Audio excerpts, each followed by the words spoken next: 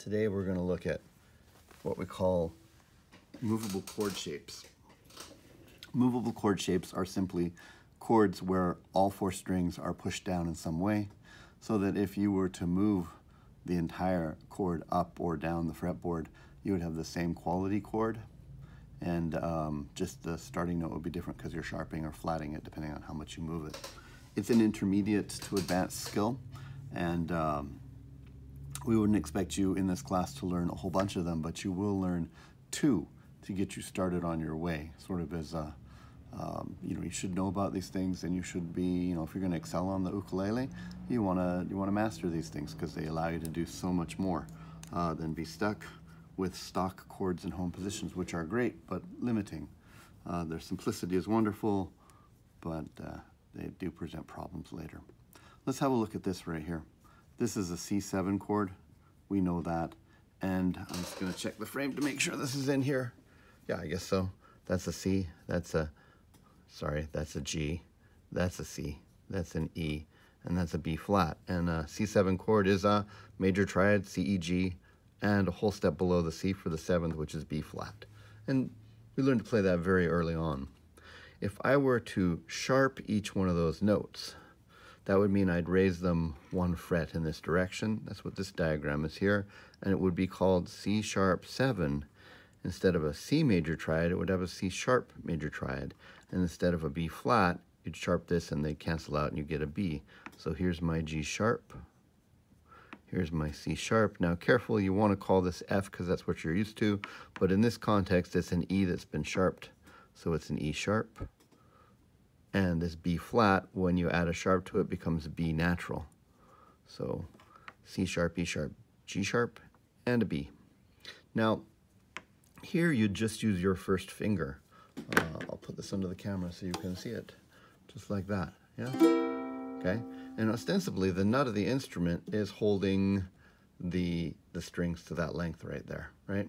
When you put your finger down on a fret, it holds the string down on the fret wire and it makes the string shorter, and that's why the pitch goes up.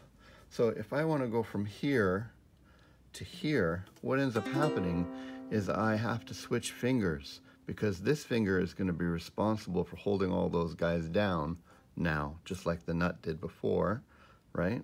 And then this one will move up. And if you hear C7, same sounding chord, just higher, C sharp 7, okay? And then if we went up and sharp them again, we probably wouldn't call it C double sharp, that's not practical, but if you sharp C again, C sharp again, it becomes D.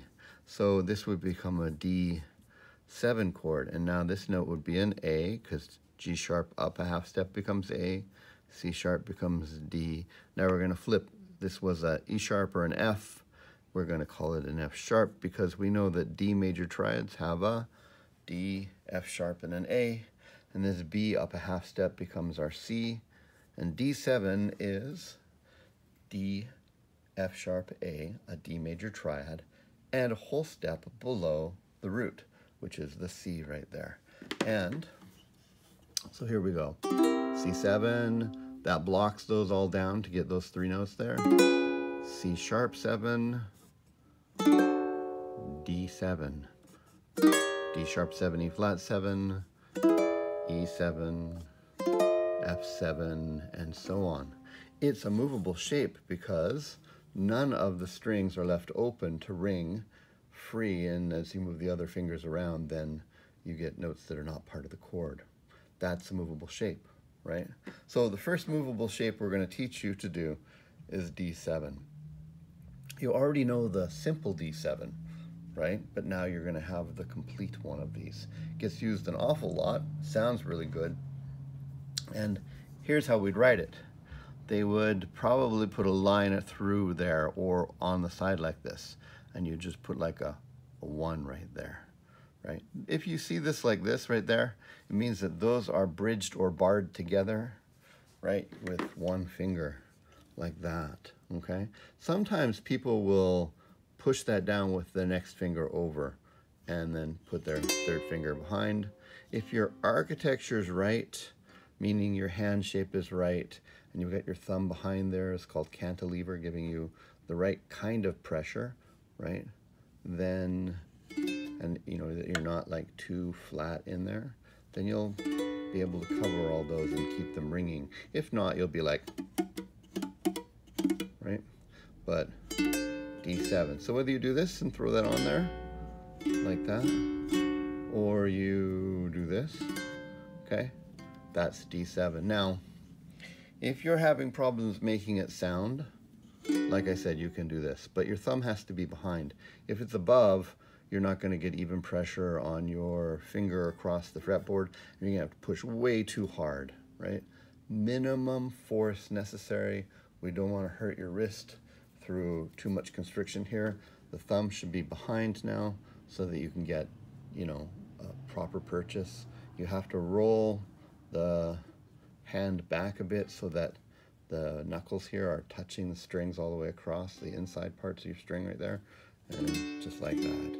As you practice, and we'll give you a practice assignment for this in a different video, it's okay if it sounds like to begin with, right? We don't want you pushing down prematurely hard and giving a lot of stress and tendonitis, causing kind of problems to your hand. Eventually, your technique will refine. But there's your first movable chord, D7. Now, in the midterm, you had to identify this chord, and we know it is D7 from playing it, but if you spelled out the notes correctly, which is the other part of it, you would have gone like, hey, that's an A, and that's a C, and that's an F sharp, and an A.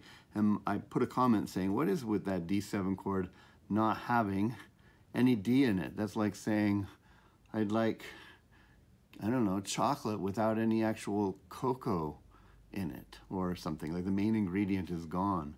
And there's two reasons why we do this. If you look on the internet, this will be called the easy or simple D7. The reason why we do this is because it's easy to play. You don't have to learn how to bridge. It's just two fingers, you know. Here's the full D7 and the D7 we've been playing. They're both fine. They have slightly different sounds, and it's true that this actually has a D in it. The reason this works is because it has the F sharp and the C in it, and it's the 5 chord for the key of G, okay? And I want you to think, I think I'm going to draw this on here for you so you can see. Is this on here? It is. If I'm in the key of G, that means my 1 chord is G, which is GBD right there. And that's home, right? My 5 chord is D7. It's D, F sharp, A, and a C. And if we rearrange these notes and listen to them, this F sharp pulls really hard to G. I apologize for the construction trucks going by my house, but you know, this is my garage, this is my teaching space, okay? And this 7th on the chord, C, pulls really, really hard to the B, and that's one of the reasons why the dominant 7 chord has such a strong, powerful tendency to push us back to the 1. So if we're listening to D7, it really wants to go to like that, right? This note right here, my C wants to go to the B, and my F sharp wants to go to the G. You put these two together, those are the two what we call tendency tones, or ones that have a tendency to push you to notes in the 1 chord. This chord right here has those in it. And so it does the job of actuating you towards the 1 chord. The other thing is, this is the 7 chord in the key, and 7 is a substitute for 5 sometimes because they do the same job. It's just not as rich. It doesn't have the D in there as well.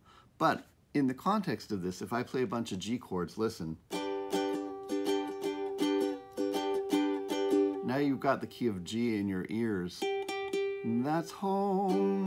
It's a G. We can play other chords, like here's A minor. Now when I go to my D7, it doesn't really matter which version I play.